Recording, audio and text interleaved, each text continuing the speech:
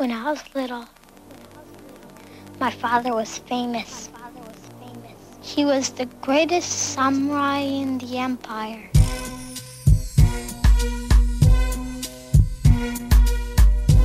He cut off the heads of 131. Hey everybody, Jerry Williams, aka Greater Sapien here. Thanks for stopping by.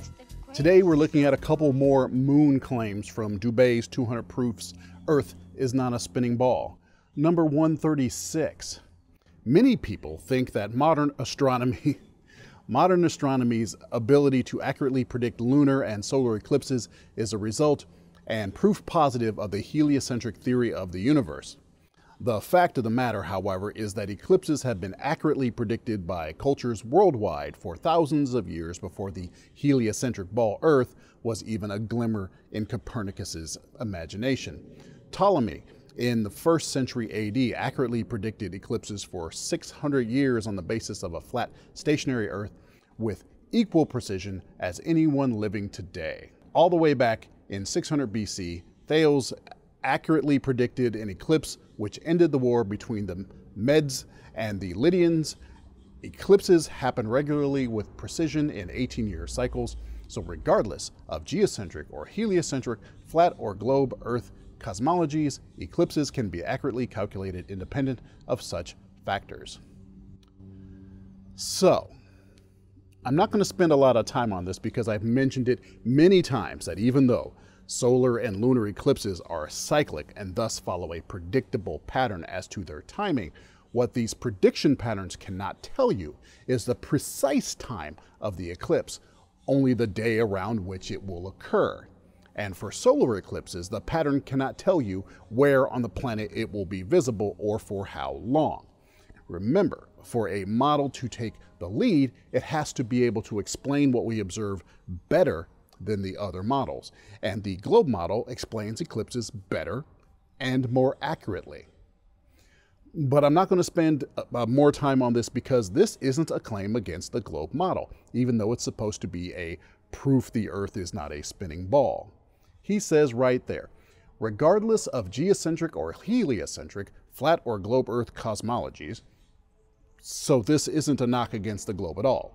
It's a weak attempt to support the flat Earth, but it fails to do so.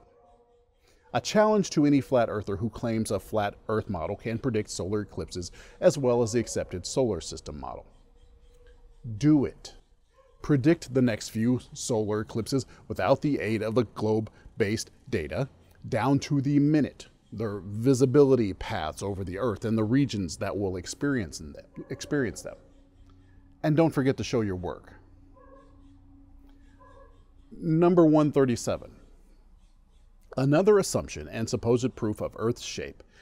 Heliocentrists claim that lunar eclipses are caused by the shadow of the ball Earth occulting the moon. They claim the sun, Earth, and moon spheres perfectly align like 3 billiard balls in a row so that the sun's light casts the Earth's shadow onto the moon. Unfortunately for heliocentrists, this explanation is rendered completely invalid due to the fact that lunar eclipses have happened and continue to happen regularly when both the sun and moon are still visible together above the horizon. For the sun's light to be casting Earth's shadow onto the moon, the three bodies must be aligned in a straight 180-degree syzygy. But as early as the time of Pliny, there are records of lunar eclipses happening while both the sun and moon are visible in the sky. Therefore, the eclipsor of the moon cannot be the Earth's shadow, and some other explanation must be sought. No, the current explanation works perfectly. You see, I know that globe deniers like to try and isolate different pieces of the modern understanding in order to undermine them individually, and to the uninformed, the arguments might make sense. For example, in this case, Dubé and globe deniers want to treat the Earth like a naked object in space by ignoring the existence of the Earth's atmosphere. If the Earth was just a naked rock in space, then this argument would have some validity. But that is not the case.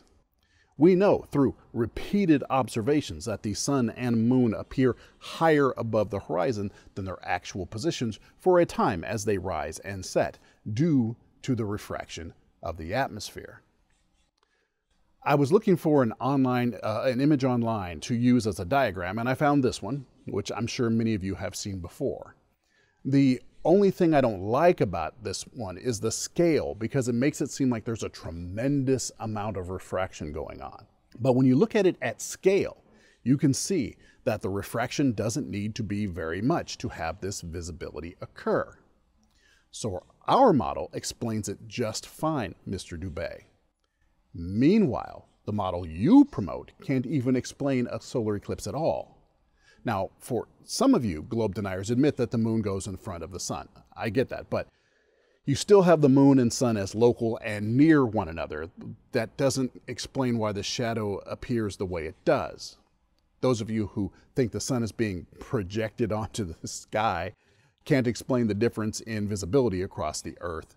And if you think that the moon is partially transparent like Eric here, well, the moon will never be able to eclipse the sun because the sun would shine right through it. Man, I'd say it's almost like you didn't think these through, but of course you didn't think these things through. That's my job! That's what I do! I don't lose! I win! Is there no one on this planet to even challenge me? Maybe you came by to congratulate me on last night's victory.